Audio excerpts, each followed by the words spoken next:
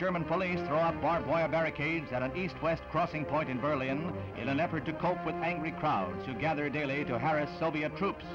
Trouble followed in the wake of a shooting at the wall when East German guards wounded an 18-year-old boy who was fleeing to the west and left him to die.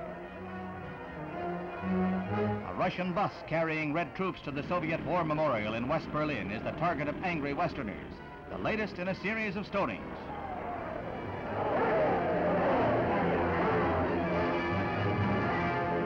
In the wake of such incidents, the Russians abolished the office of the Soviet Commandant, another move to cut ties to the West. Meanwhile, the Allies establish an ambulance patrol to rescue any refugee who might be wounded by East German guards in the future. The decision to establish the ambulance patrol came after a 2-hour meeting of the Allied military commanders and Mayor Willy Brandt of West Berlin. It's a reversal of the Allied policy not to aid refugees at the border, but authorities said they must act in the name of humanity to prevent any further needless deaths.